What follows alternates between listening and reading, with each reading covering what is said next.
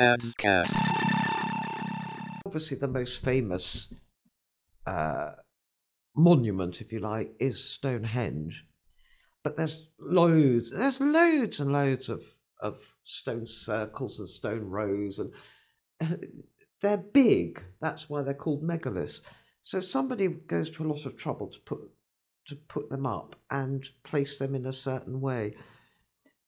And there's been so much speculation, and usually what happens with historians is if they don't understand something, they don't say we don't know. They just say, oh, it's for ritual purposes. In other words, it's somehow you can't understand it because it's a different mindset, a different religion, if you like, or culture. And that sort of covers everything. And you look at it and you think, well, there's nothing religious about them necessarily at all. I mean, it's like saying, oh, we found an old building, it must be a temple. You have no idea what it was. All you can say is that there was a building here once upon a time. You found the foundations. There's nothing to say it was a temple or a church. It's the same with these stones. You can't just point to them and say, oh, well, they put them up like a sort of somehow, asking the gods to protect them or whatever, or for a good harvest. That was another one. They thought that Stonehenge was a calendar of some So sort. in the case of the stones, they create a narrative or an explanation to fit a hole because they don't know. They don't want to say that they don't know.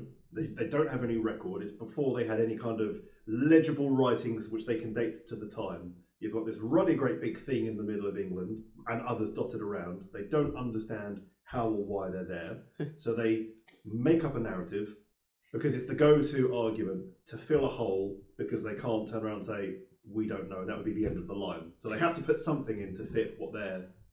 Yeah, so in the middle of Salisbury Plain, you've got Stonehenge, say, and they think it was well, there's various theories. One is that it was an agricultural calendar, so people would know when to sow the harvest. Yeah, so for anyone who doesn't know, so if you don't know the geography of England, you know that England's a funny shaped country. It's kind of got like a little boot at the bottom, which is where Cornwall is. And then you've got London, which is in the south.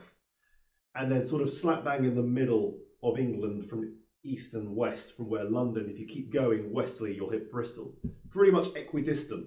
Yeah. You've got this county called Wiltshire, or Wiltshire, if you were in North American territories. And it's all open, it's all vast, it's all farmland, it's fields. It's flat. And it's flat. Whether it's naturally flat or whether it was made flat, that's the point. Nobody would sort of know. This is the other problem, is that you're talking about thousands of years ago. You're talking about, let's say, 3000 BC. So you're talking about 5,000, 6,000 years ago. 5,000 or 6,000 years ago. Since when, all sorts of activities have been going on. So you can't say whether something is natural or man-made. But the point being, not always. But the point being, it's in the middle of what we call nowhere. In the middle of a plain. In the middle of a plain. So you had settlements. Doesn't matter what they are. Doesn't matter if they exist or not. But you had little tells, or you had little forts. You had places where people were congregated. But basically, from what we can tell, this area was open. It was flat at that time. So right bang in the middle of nowhere, you've got this great big construct away from civilization, away from permanent habitation. You've just got this ruddy, great big thing, and people just didn't know. So and there were lots and lots of stone circles. There were, well, nobody knows how many there were because some of them have been destroyed or fallen down. The Stonehenge has been reconstructed. So some of the stones had fallen down and they had to put them back up again. That's the thing. So that's part of the going back to that original narrative. Is you've got this structure. Doesn't matter how they date it. It's a bit like the city of Troy, where you've got Troy 1, 2, 3, 4, 5. You've got this thing, whether it's the original thing or not. You've got this thing which they can't explain, and so they come up with a narrative. And the reason why this thing might have been rebuilt many times could have changed down the years, but the point being is they don't know, so they come up with something, and that is what people are fed, whether it's on TV or whether it's in school. People are taught this narrative that there's a really great collection of stones, the most famous of which is Stonehenge. They don't really know what it was for, why or how, why it was where it is, or what it was for. So they come up with an excuse, and you're just pigeon-fed that, sort of parrot fodder, for want of a better term.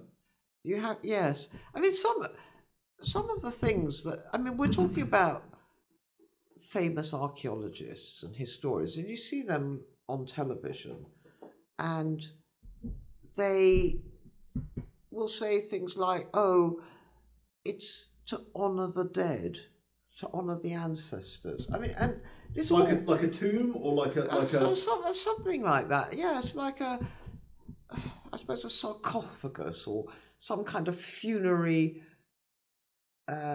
memorial or something. But there's no evidence for that. I mean, some of the, if you or I or somebody else sort of came up with these theories, you'd be laughed out of court. It's only because they happen to be, having the right letters after their name that people don't laugh at them. It's quite interesting because on the back, what you've done is, because you don't just talk about Stonehenge, you talk about an entire empire, almost like a civilization which spans Europe. And I don't know if you can see that here, but again, I will include the link. Yes, because we don't just have megaliths in this country. Yes. No, very true. So I'll include the link where you can buy a copy of this, but they're all over Europe. So it's not just Stonehenge, although that's arguably the most famous. They're all over Europe. So it's a network of these things. And they didn't all sprout up at the same time, and we don't even know if they were for the same reason. But they're all grouped together, and we're just fed this fodder, which they've, I guess, I don't want to say they've just made up, but they don't really know why. They feed it to us as a line to feed to us, and we're expected to believe it. That's true. AdzCast.